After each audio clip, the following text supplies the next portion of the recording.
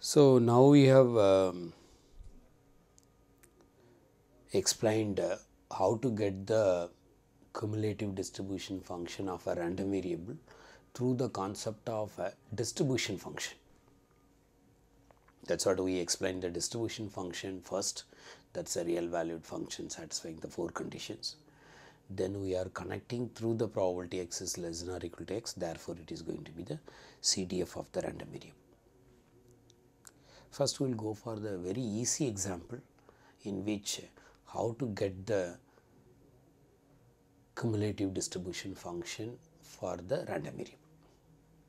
So, for that we will take a very easy example,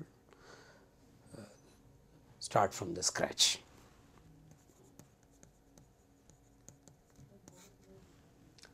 Start from the scratch means we start with the random experiment. So, the random experiment is denoted as a tossing yes, the random experiment is nothing but a tossing of 2 unbiased coin. The random experiment is nothing but a tossing of 2 unbiased coins. Either you can use unbiased coins or fair coin. That means there is a equal probable of getting a tail or head. That is the meaning of unbiased coin or fair coin.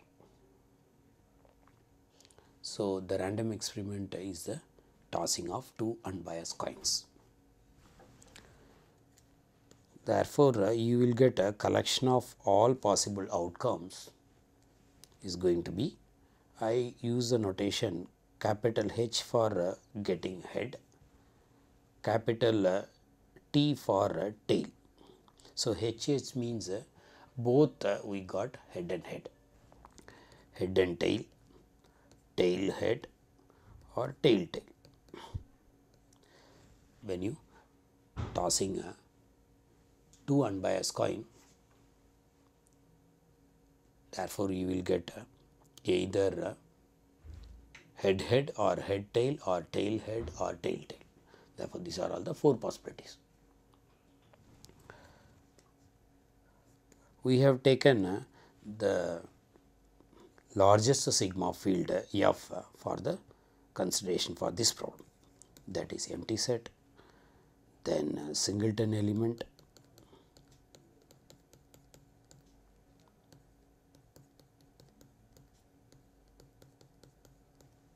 any 2 elements. Oh, I have written wrongly, that is H tail.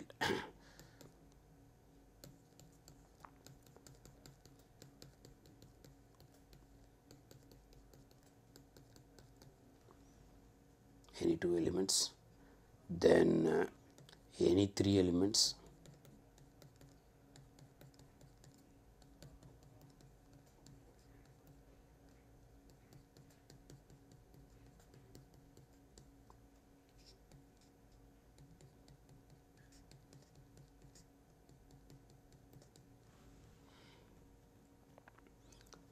then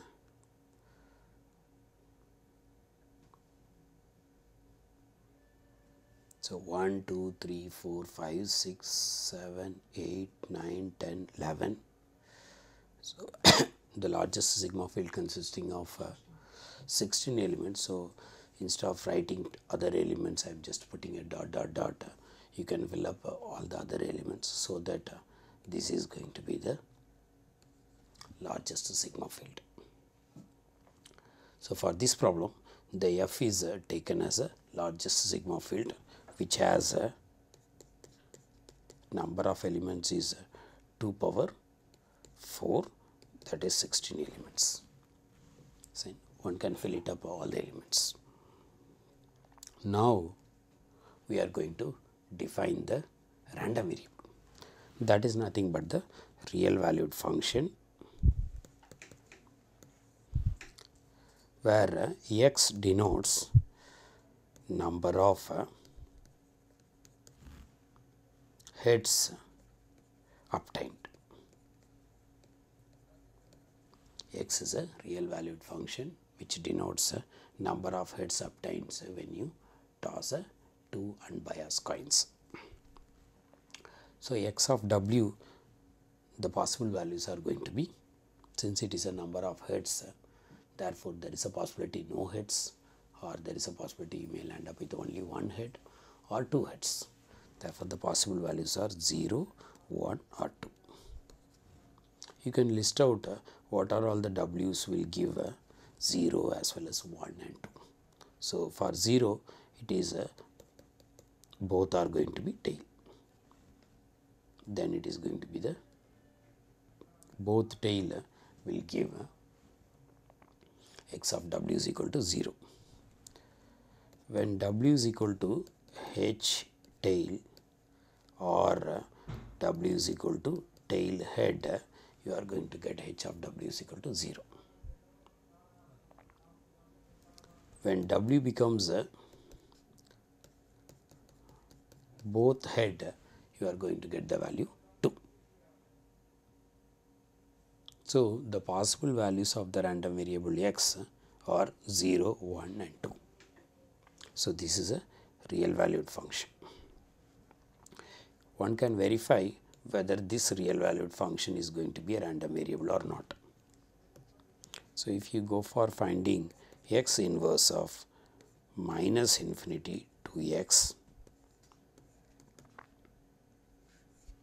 since the possible values are 0, 1 and 2, therefore, when x is less than 0, you do not have any possible outcomes, therefore, it is a empty set. When x lies between 0 to 1, when x takes a value from 0 to 1 excluding 1, the x inverse of minus infinity to x becomes a tail. When x takes a value from 1 to 2 excluding 2, it is going to be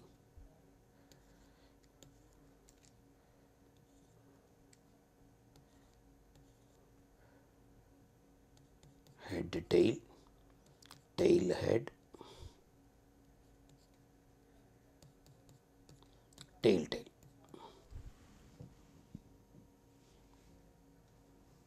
When x lies between 2 to infinity, all possible outcomes will be included. Therefore, this is going to be the omega. Now, we have to verify whether these 4 elements is belonging to f or not. Since we have taken f as the largest sigma field, therefore, empty set, tail tail, head tail tail, head tail tail and the omega all are belonging to f. Since for all x, x inverse of minus infinity to x belonging to f, x is a random variable.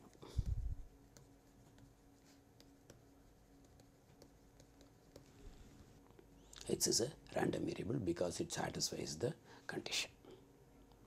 Now, we will go for finding the cumulative distribution function of the random variable x. That is defined as capital F of x, that is P of x is less than or equal to x. For all possible values of x, f of x is defined P of x is less than or equal to x. Since the possible values of x is going to be 0, 1 and 2, therefore, we can define the f of x when it is before 0, between 0 to 1, 1 to 2, then 2 to infinity. So, based on the problem, you can always split the ranges. So, since here the x is the number of heads obtained and the possible values of heads are going to be 0, 1 and 2, therefore, we are going to define f of x is a value when x is less than 0, then 0 to 1, then 1 to 2, then 2 to infinity. So, this is a minus infinity to 0. So, what is the value when x lies between minus infinity to 0 excluding 0? When x lies between 0 to 1, then x lies between 1 to 2, then 2 to infinity. When x lies between minus infinity to 0, the p of x less than or equal to x is nothing but a collection of possible outcomes which is going to give the value from minus infinity to till x, where x lies between 0 to infinity. Since the possible values of x, I can just draw one smaller diagram also. Omega consists of head, head, head, tail, tail, head, tail, tail, and this is mapped with 0, 1, 2 under the operation x. When p of x is less than or equal to x, when x lies between minus infinity to 0, it is nothing, no possible outcomes, therefore p of empty set. So, the p of empty set is going to be 0. When x lies between 0 to 1, since the tail is mapped with 0, collection of possible outcomes, this is nothing but w such that x of w is less than or equal to x. Here it is a p of the w is here, it is a tail. And since it is a fair coin or unbiased coin, it is equiprobable of getting tail as well as head, and the probability is 1. Therefore, it is 1 by 2 probability of heading head, 1 by 2 probability of heading tail, and probability of getting tail in both the tosses is going to be 1 by 2 into 1 by 2. Therefore, it is going to be 1 by 4. The probability of obtaining a head in one toss is 1 by 2, and the probability of getting another toss is 1 by 2. Therefore, it is a probability of 1 by 4 getting a tail. When x lies between 1 to 2, that is nothing but a collection of possible outcomes, gives the values x of w is less than or equal to x. Here it is going to be p of tail plus probability of head tail plus probability of tail head. So, all this possibility gives the value of a probability of x is less than or equal to x when x lies between 1 to 2. So, we know that the probability of tail is 1 by 4 and head tail is another 1 by 4, tail head is another 1 by 4. Therefore, the probability is going to be 3 by 4. When x lies between 2 to infinity, this is going to be probability of tail plus probability of head tail plus probability of tail head plus probability of head, because that gives a value 2.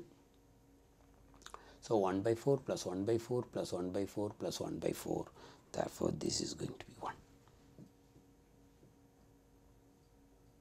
So, the CDF is 0 between minus infinity to 0. The CDF value is 1 by 4 between 0 to 1 and 3 by 4 between the interval 1 to 2 and 1 between the interval 2 to infinity. We can draw the diagram for this nicely. When x takes a value minus infinity to 0, it is 0. 0 there is a jump of height 1 by 4. I am not scaling the graph. At the point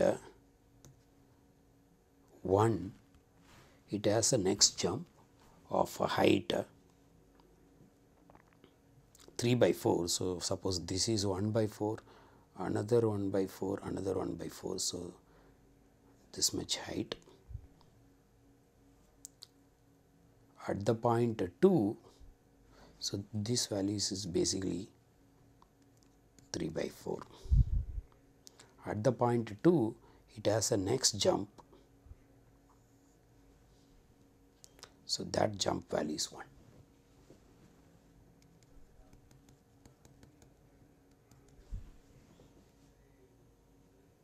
That means it is a right continuous function, because the left limit at the value at 0, that is 0, value at the 0 is 1 by 4, right limit at the point 0 is 1 by 4. Therefore, it is a right continuous at the point 0. Similarly, the value of CDF at the left limit of 1, that is 1 by 4, the value at the point 1, that is 3 by 4, and the right limit at the point 1, that is again 3 by 4. Therefore, it is a right continuous at the point 1 also. Similarly, the function value at the point 2, that is a right continuous. Therefore, this is an example in which the CDF is satisfying all the 4 conditions of the distribution function, starting from values lies between 0 to 1, monotonically increasing, and left limit is 0, right limit is 1. The 4th condition, here it is a right continuous function. Therefore, this function capital F, that is the first, it is a distribution function.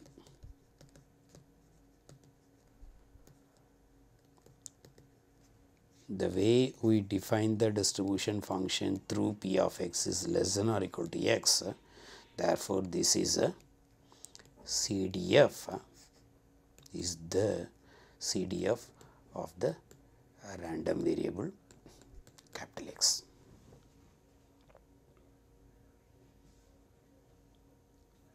It satisfies all the 4 conditions, including it is a right continuous function. Therefore, this distribution function is the cumulative distribution function of the random variable x. Similarly, we can create examples for CDF, which is a continuous function. Similarly, one can give the example for CDF which is continuous in some interval. It has jumps in some other interval. We can create. So, the one example which I have created, which has only jumps, we can create an example of no jumps. We can create an example of jumps as well as increasing in some interval. So, this is the easiest example. So, in the next class, we will classify the random variables based on the CDF of the random variable.